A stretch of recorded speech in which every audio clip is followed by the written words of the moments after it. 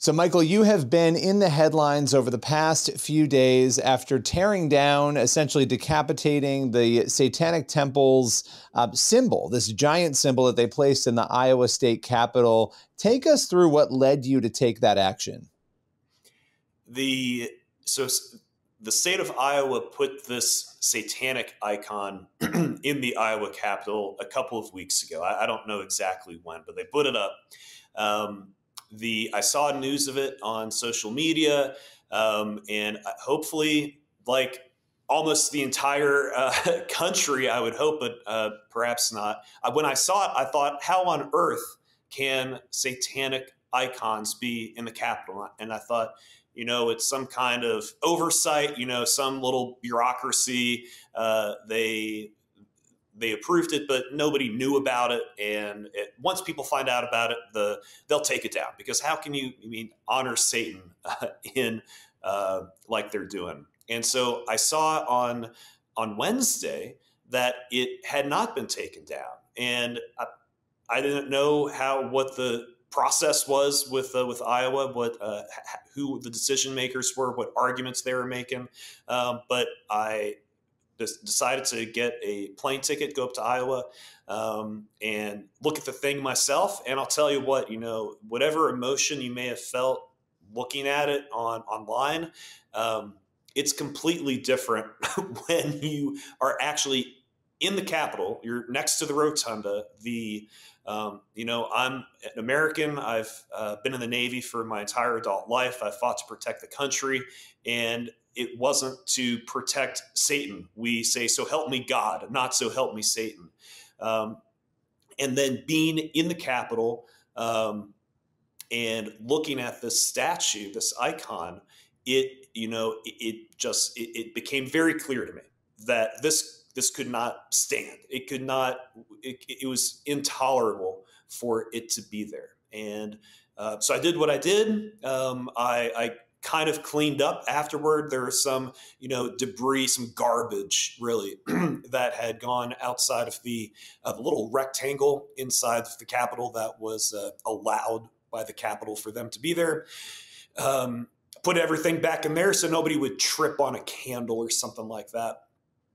Then I went back into the security terminal and said, hey, I'm back. And this is what I did. I'm turning myself in. And then how did they react to you when you went in? Because most people wouldn't go and turn themselves in after that. What was the reaction to that? It was kind of early in the morning. It was like 8:15 or so. I think it was kind of a sleepy, whatever, Wednesday, Thursday. And hardly anybody was even in the Capitol. I think it was I don't know if that's how it normally is. I don't know if it's in session or not, but it seemed kind of, sleepy. They were professional, but it was kind of laid back. And so I said, hey, that satanic icon, it's not there anymore. I said something like that. And they said, oh, okay. And I said, yeah, I'm turning myself in. I gave them my ID, my phone number, and I didn't know if they were the people the right people to talk to, but they were the best people to talk to, because there are no other cops that I saw. And they ended up calling a state trooper, or a couple of them, and eventually they came over. But they were, I don't know. I don't know if they were expecting it. They didn't seem to be expecting it, but. And at that point, were you arrested and charged? Is that the point where that happened? So I think there is some bad information that got put out by the media. I've seen it in a couple of different outlets. It never came from me. I know that I was never arrested. There's no shot. I was never fingerprinted or anything like that. Because that's what multiple reports are saying, that you were arrested. So I was curious. I hadn't seen that. No. And I hadn't seen evidence of that. So you were not arrested. So what happened at that point then? After the cops came over, they talked to me. They started talking to higher ups because there's a bit more than at play, I guess, here, and so they I don't know exactly who they were speaking with, but after about 30 minutes or so of me being there in the Capitol, they said, "Hey, you're free to go."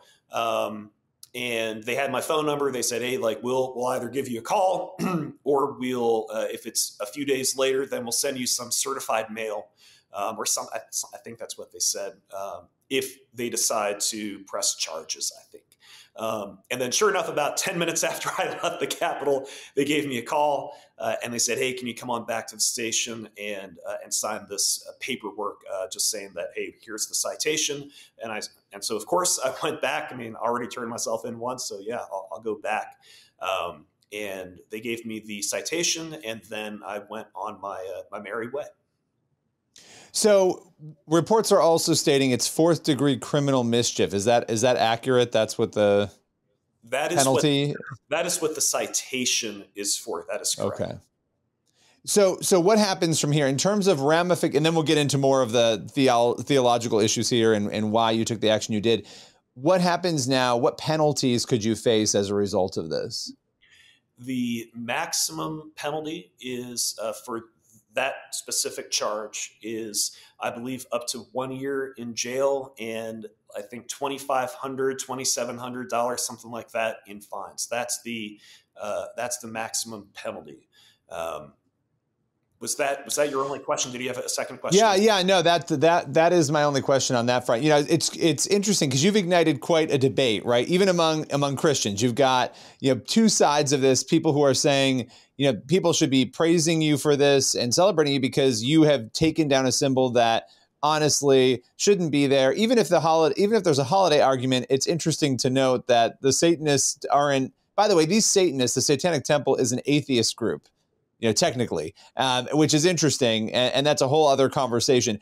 But there's no Christmas celebration happening here, right? This is the time of year we celebrate Christmas. And so that symbol has nothing to do with Christmas. The other side will say, well, you know, we shouldn't be destroying property. We shouldn't do this. And, you know, you have to allow more free speech, not less, right? So how do you respond to that debate that you've ignited with this? I think that it's the wrong debate to have, that it's extremely simple, that, you know, there can be, we could talk about this for hours, for days. There are people that are much more intelligent than I am, much more well-versed in making good Christian, good legal arguments. But it really boils down to God is good and deserves praise, and Satan is evil and does not deserve praise. And it's not they're not equal.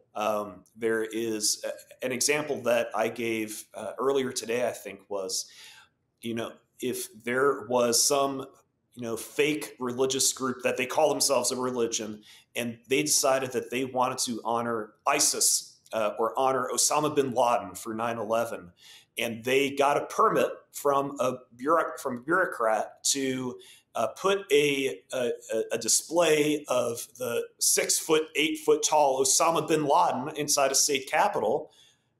Who's going to defend that? They're going to be, of course, there's always going to be somebody, but that doesn't mean that it's a good argument. That doesn't mean that we have to listen to it.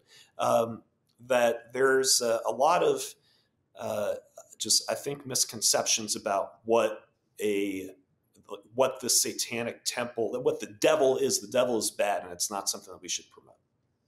Well, and I think to make this point too, you know, the Satanic Temple is an atheist organization that does not literally worship Satan, but that doesn't mean that putting a symbol of Satan, because there's still a form, the argument can be made that you are still endorsing, when you say hail Satan, even if you don't believe that Satan exists, if you're on that side of the Satanists, of course there are real Satanists out there who do worship Satan, unfortunately, but you're still giving credence and attention to Satan, and you're doing it in a public forum. And so again, that's a totally different conversation. And you brought up an interesting example there. You also know, I'm sure, that there are people who are accusing you of all sorts of things. They're saying this is a PR stunt, that you went there knowing you were going to do this. And you know, how do you respond to those people who would wage those accusations your way?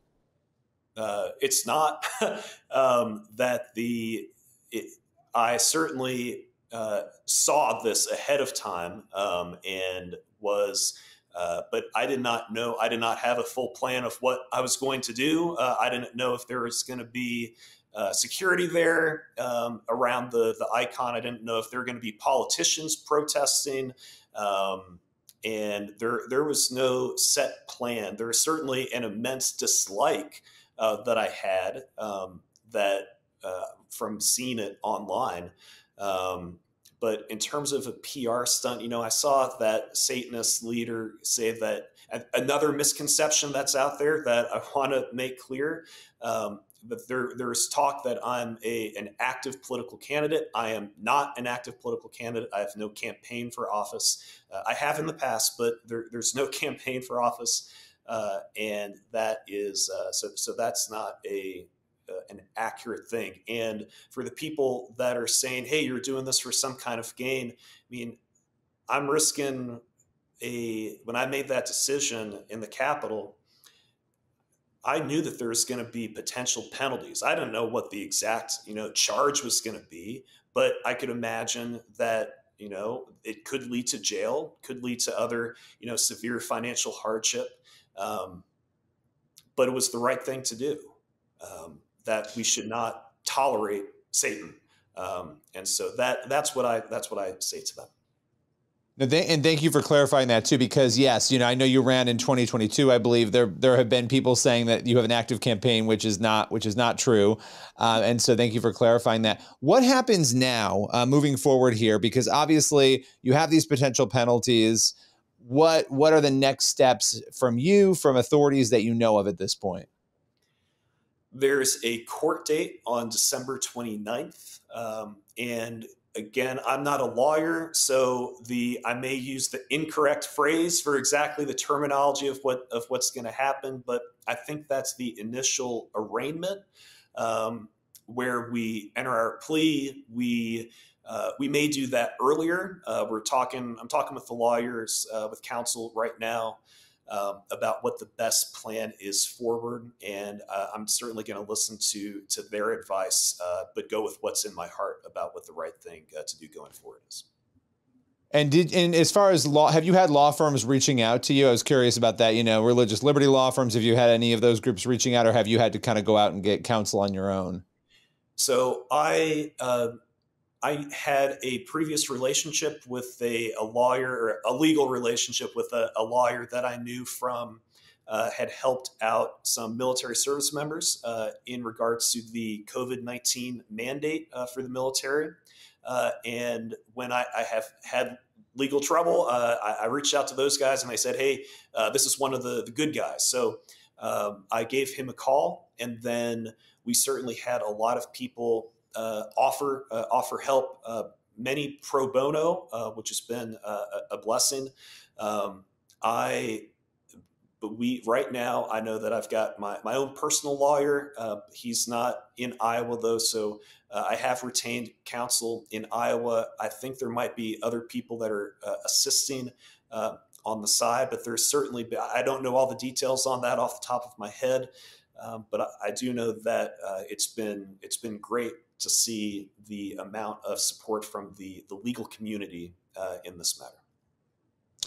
Yeah, and just as we round out to a close here, you have a lot of attention on this. You've done some interviews. You're talking about it. It's a unique circumstance because most people, when something like this happens, you went right up. You said, "Look, this is what I did. This is why I did it." You very clearly have stated why you believe that this should not have been there.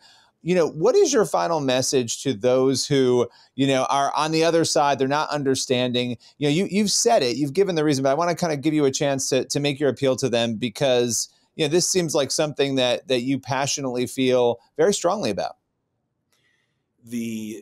For people who often what we do, I think just as citizens, as Christians, is it's easy to tolerate a slow change, a slow inflow of evil in society and our lives.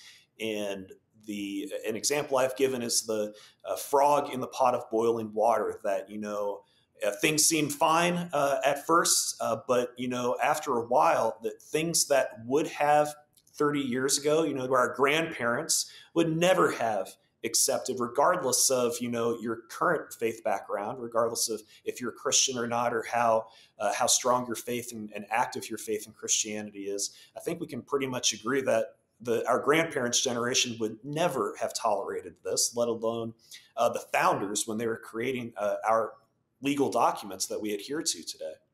And so it should be a wake-up call that the state is allowing, or has been allowing, this sort of evil to be promoted. And the one example I'll give that's perfect for this is that one of the pieces of hate mail that I got was from an Iowa father. I think he was from Iowa, that he was mad at me, not over any, First Amendment issue, but he was mad because he was unable to show his daughter the statue to the devil in the state capitol. And he wanted, for good, that he wanted to show that this was an example of, hey, how cool is this that we've got the devil in the Capitol? And how broken of a society are we if that's the mindset that a parent has for their child?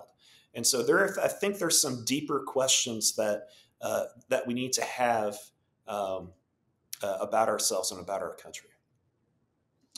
Well, Michael, I appreciate you taking the time, taking us through the story. We'll continue to check in with you as it develops. Thank you very much. Appreciate it.